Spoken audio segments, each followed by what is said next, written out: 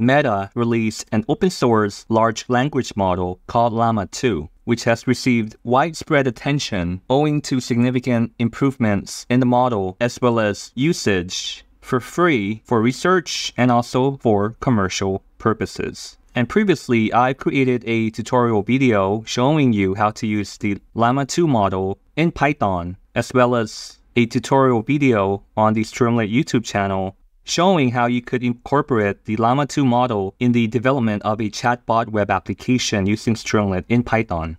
And the source code are provided here in this particular GitHub repo. And one of the subscribers have asked, is it possible to use the Llama2 model locally? And so in this video, I'm going to show you how. And we're going to use the Llama2 GGML format here, which is essentially a binary version that you could download and use locally on any operating system, whether it be Windows, Linux, or on a Mac. But then for this tutorial, I'm going to show you how inside a Colab notebook, which will work for you not only on Colab, but also locally on your own computer, whether it be Windows, Linux, or Mac. You just need to download this notebook into your computer and then you could run it. And so, without further ado, let's dive in. So as already mentioned in the introduction, you're going to use Llama2 on your own computer. And this is made possible by the GGML file format, which will be obtained from this particular repo on the Hugging Face platform from the user The Bloke. And then the GGML files will be used by the Llama CPP project, which is developed by G. Gurganov. And this particular tool will allow us to perform CPU and GPU inference locally. And therefore, the prerequisite that we're going to need will be to install the Python port of the Llama CPP tool. And also should be noted that the Llama CPP project, the link is provided here. And this is a command line tool that you could also use to run locally. So let's proceed with installing this library. The following is from a prior run. And so you see here that it is connecting in this particular instance. And then this should be updated. Wait for it. So as mentioned, you could just copy this and then run it locally on your own computer, but without the exclamation mark here. This is for use in a Colab notebook. All right, and it has successfully installed the library.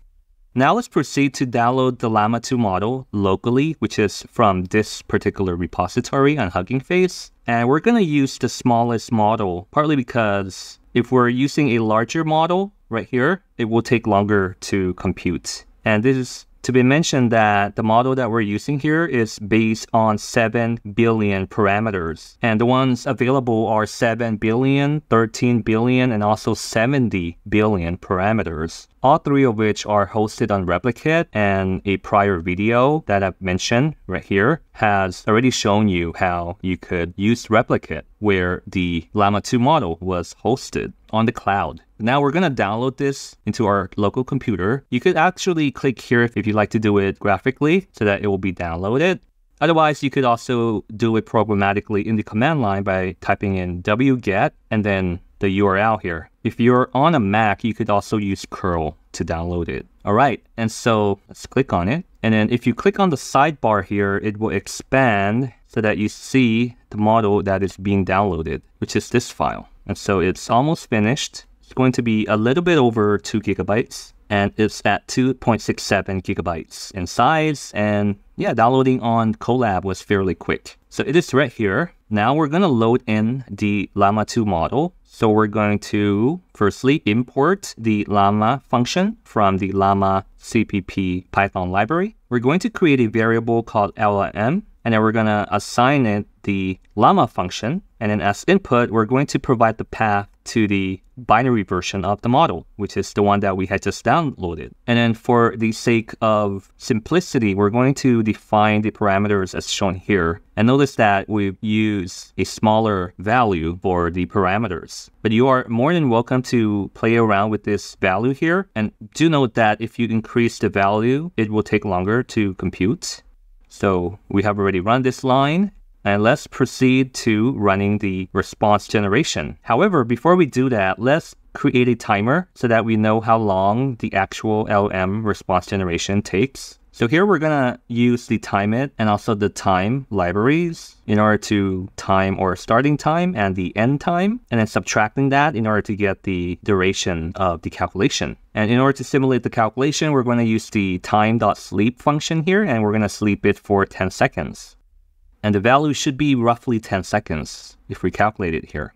And there you go. It's roughly 10 seconds, 10.01 seconds. And now we're going to perform the LLM response generation, and we're going to ask it, what is Python? Let's click on run. So the prompt that we provided is defined in this prompt variable, what is Python? And then we're creating a output variable. And then as we're assigning the LLM that we had just defined earlier, we're taking in the prompt as the input parameter and also using the following parameters here. Max tokens, echo to be false, temperature 0.1, top P to be 0.9. And so this should take us roughly 5 minutes or 6 minutes for the response generation. And so you're going to see that running response generation of the LLM model is a high computational task. In the prior tutorial video, the one that we used was on the Replicate platform, and we're using it through the API call, and it took only a few seconds because it is using a powerful computer based on the NVIDIA A100. But for this, we're using free computational resource from Google on the Colab notebook.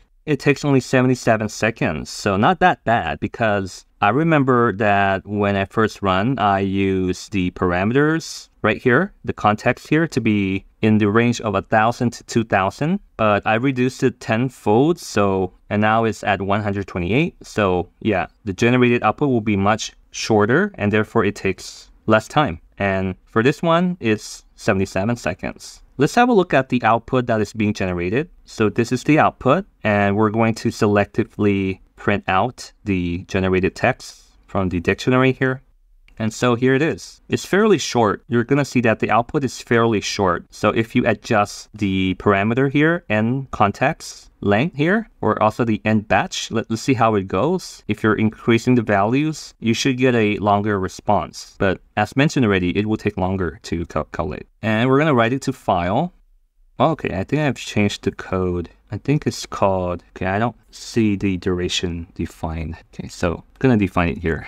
Duration will be equal to stop/start.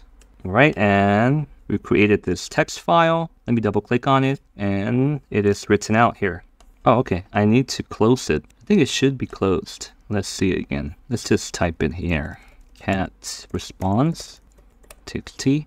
All right, so that's the generated output file. And so for simplicity, I'm providing the entirety of the code as a single block here, and you could use it for generation. So you're going to see here that, yeah, the parameter was actually 512 here that I've defined, and also end batch of 128. And you'll see that the generated output was significantly longer, and it provided a lot of great bullet points here on the key features of Python. Looks pretty good. And so as you can see, it's very simple for you to follow along and download, install this Llama CPP Python library in order to use the Llama2 model locally on any computer, whether it be Linux, Mac, or Windows. Let me know in the comment section down below what you plan to build with this. And if you have any great ideas for future tutorial, drop them in the comment section. And don't forget to like, turn on notification, and also subscribe to the channel. And as always, the best way to learn data science is to do data science. And please enjoy the journey.